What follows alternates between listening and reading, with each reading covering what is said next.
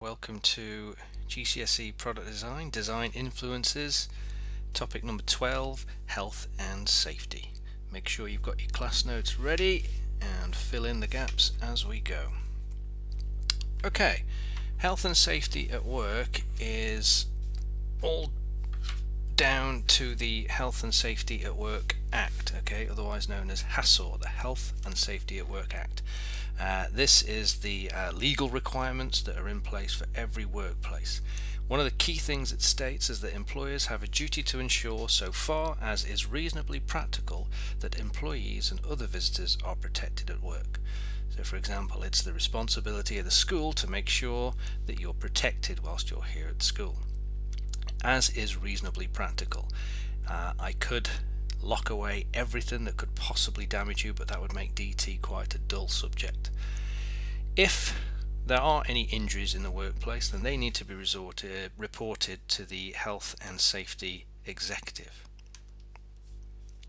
okay, the HSE.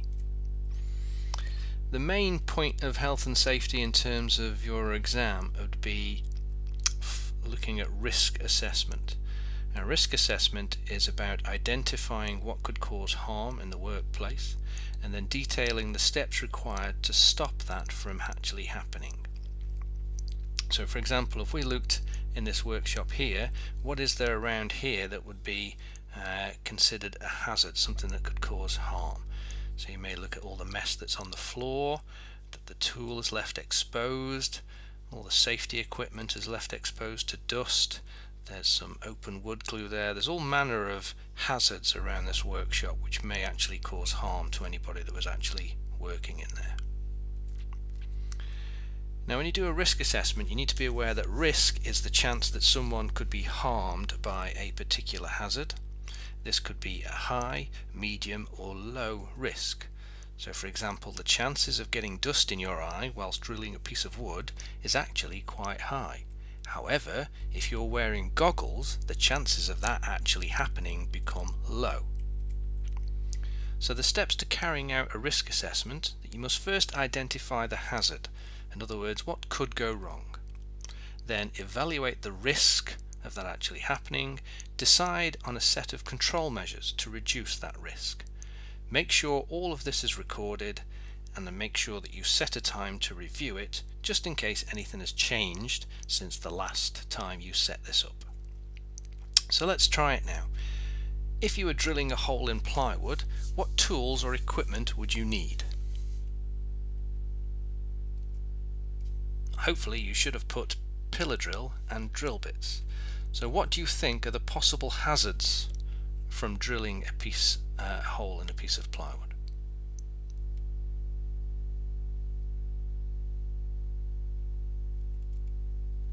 Well, the work could spin and it could damage your hand.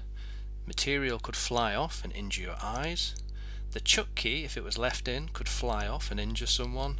And any loose items could become entangled, such as hair or clothing. So any of those four would have been fine. So, how do you prevent it? Well, to prevent number one, the person needs to be trained. They need to be shown how to hold the work firmly, and if applicable, consider using a clamp to hold the work down. Number two could be prevented by wearing goggles. Number three could be prevented by making sure that the guard is in place and being used.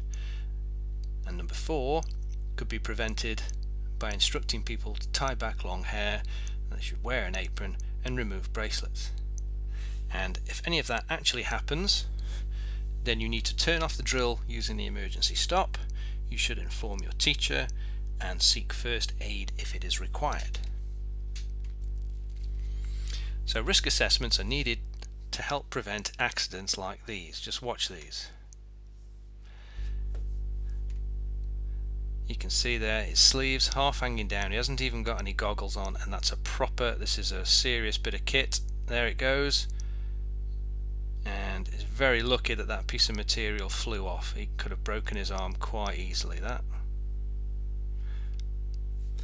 And if we look in this one, this is quite a nasty accident. So this is somebody welding inside here. Very, very poor health and safety. gas is building up.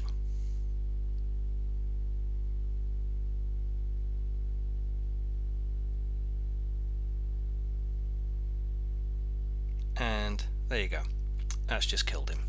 Alright, seems a bit graphic, but that is why we need to do risk assessments.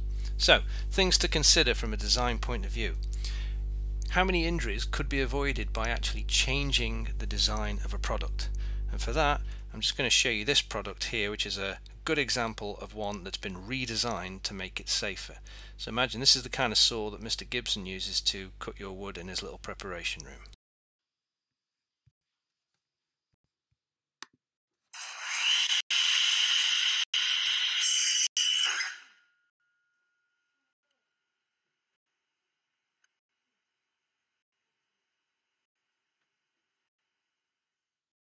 We designed this saw to be the safest table saw ever built.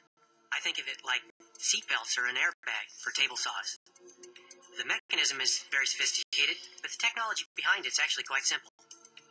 The blade carries a small electrical charge. This charge is continuously monitored by a digital signal processor. When contact is made, the human body absorbs some of the charge, causing the voltage to drop. The drop in voltage triggers a quick-release aluminum brake. A heavy-duty spring forces the brake into the teeth of the spinning blade. The teeth dig into the aluminum, stopping the blade cold. The blade's momentum forces it to retract below the table, and the motor is automatically shut off. Okay, something else to consider is how products are recalled if there's a particular safety hazard that's been identified after it's been made. And there's 3 examples here of products that have been recalled because of a safety hazard. First of these was the TX4 taxi cab way back in 2008. There was some instances of this taxi actually catching fire, and once there'd been quite a number of these, the company, quite rightly so, decided to recall the design and change things. A little bit later was the Beko fridges incident, where a number of the fridges, the thermostat would fail and the fridge itself would actually catch fire. There was a very nasty fire in a apartment in London that cost a few lives. And another product was the iPod Nano. Again, there was instances of it overheating, not quite as serious as the fridge or the taxi cab, but the key thing is that you need to be able to recall a product in case it asks you in the exam. So any of these would be suitable. In terms of the health and safety question, again, looking back, there's not really very many times when they've asked about health and safety.